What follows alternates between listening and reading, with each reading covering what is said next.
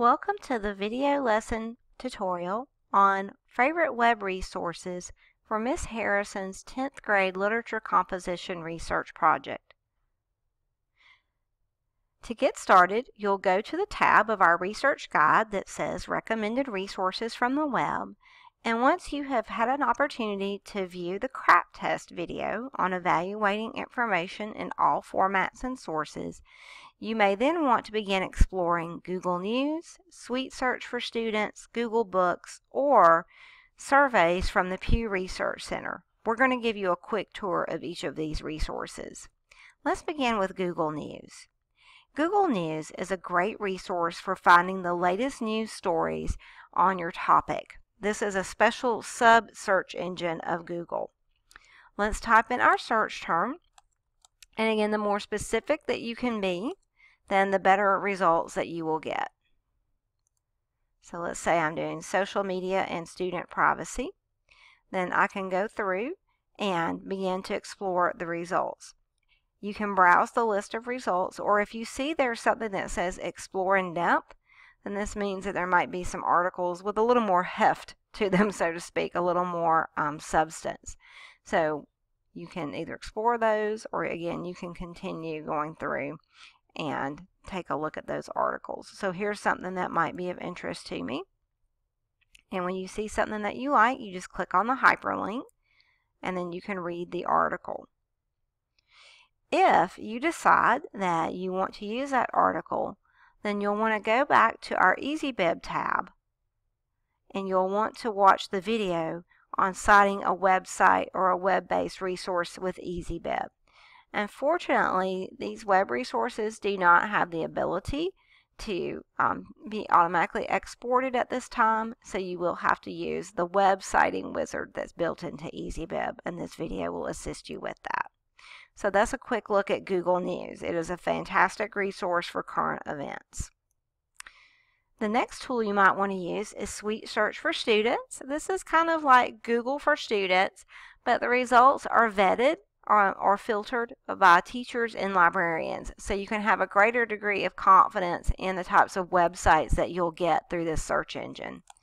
So again, let's say I'm doing social media and student privacy, and you'll just click on Go, and then you can take a look at the results that are available for that. Depending on your search topic, you may get a lot of results, you may not get very many at all. If you see a link that looks of interest to you, then you can click on that and then read the article. Most of the results that you'll see fall into one of two categories. Some results will be from the open web, just like what we saw through Google News. Other results may be published by the owners of Suite Search, Finding Dulcinea, and they publish their own educational articles, so you may want to use some of those. Again, you can use the web source citation wizard built into EasyBib to help you cite this resource. This will be true of all of the results that you get through Suite Search. Another possible Google resource is Google Books. These are books that have been partially digitized to a particular extent, and that you have access to a limited preview of the book. Even if you can only see a chapter or two, you never know when that chapter that's available might be the very thing to help you with your project.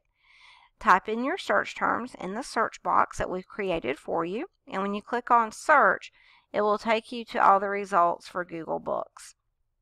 If you see the word preview, then that means that there is at least a partial preview available for you to see. So if you see something that looks like it's of interest to you, and then you can click on the link, and then you can use the table of contents to navigate that book. You can also search the book directly here for your search terms. So if you wanted to see where is student privacy appearing in the book, here's a whole chapter about student privacy online, then you can use that, and then you can know where to scroll to if you have access to that page. You can also use the arrows to flip through the book, and again, just keep in mind that we don't have the ability to print this book or to download any section of it, but you can read parts of it online. Some of these books will have a great bit of the book available for preview. Other times it's very limited, but this might be a resource that's helpful for you. If you do find a book in Google Books and you want to use it, we have a video tutorial on exporting a citation for Google Books into EasyBib. There are a couple of extra steps, but it is very doable. Last but not least is our link to the Pew Research Center and all of their studies that they have been doing over the last few years on social media. You can get to this link by clicking on the URL beneath the screenshot, and this will take you to the home page of featured publications of surveys that have been conducted. As you can see, many of them are very recent. You can go through and scroll the list that's available here. So if you see something that looks like it's of interest to you, then you can click on it.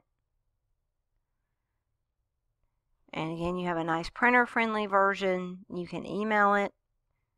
And again, lots of good data that you can go through and read. And again, use the numbers at the bottom to fully navigate the entire article, or you can also download the article as a PDF.